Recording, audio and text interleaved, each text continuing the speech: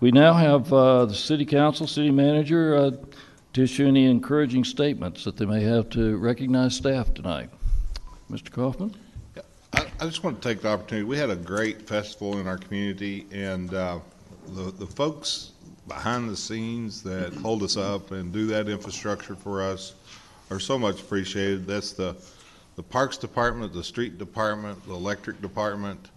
I don't have an exact amount of how much time the Electric Department actually invested in, running the wires and setting things up for the chamber with their event on all the vendors. And of course, the chamber has an electric company that's on staff to oversee the safety of all that, but for the consumer end of it. But the Electric Department has done an outstanding job taking care of that.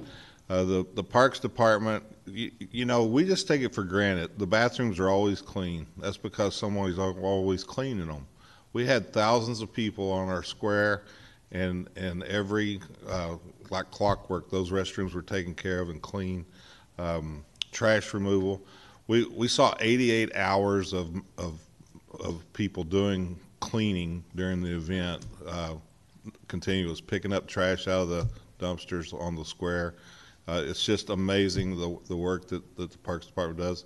And the Street Department, equally so. They put out all the barricades, all the no parking signs on the bridge, on 377 Pearl Street Bridge, all the no parking signs in neighborhoods where they protect it so we can have a fire lane for the fire truck. In the event we have an event with a fire.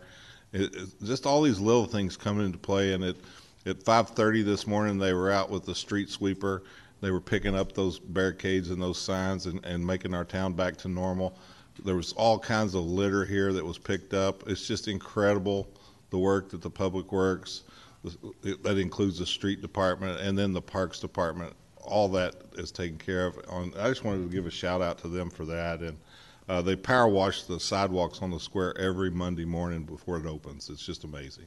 So that all goes to making a very nice weekend. And then our communication department, many of you may be aware that they live streamed it, but Pat Abel, John Back, and Zach Maxwell are active volunteers with the communications team, and they all worked on the 4th of July to help live stream that event and coordinate it. And we had like 1,000 viewers the day of, and we're expecting about 2,500 views of the highlights video that our staff will put together. But anyway, we're extremely grateful to the volunteers that were involved. The police, I can't begin to brag about how much they do for us.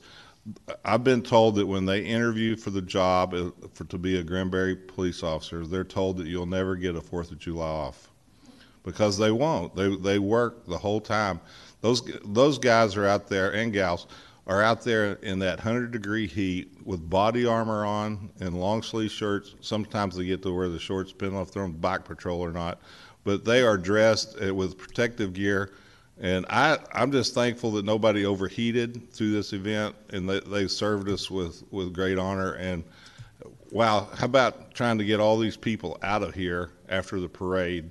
And you saw the volunteers with the CPAA, the Citizen Patrol, they're out there working and helping. It all goes together for a whole lot of people to make a great event in our town. Our visitor center was busy. Tammy and her team do a great job facilitating. Listen, the beach had over 1,000 people at the city beach, and they were standing in line waiting for people to leave so they could go in.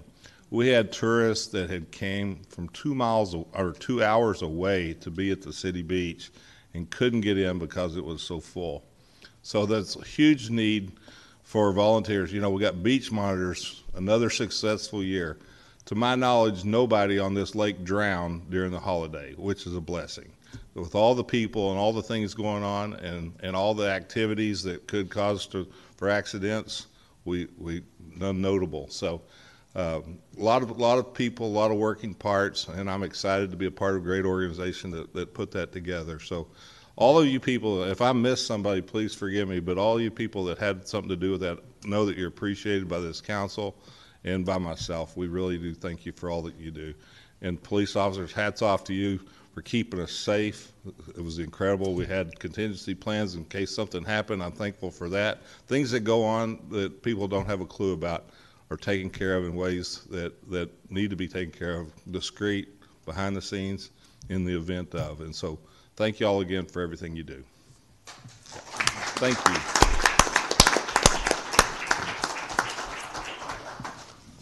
Council, other comments? I know many of you were at the parade. I happened to be in town around the square at 7 o'clock on the night of the 4th, and I was up at 6 o'clock this morning on the square. It was nasty filthy when I left last night because of all of the just things that people drop. This morning, it's already cleaned up. And Mr. Kaufman, it gives you an understatement when he says, "Well, this is just what we do." It's not what we do. This is planned. It is. It's put in the book. It is acted on. And man, let me tell you, it is appreciated. Thank you, sir.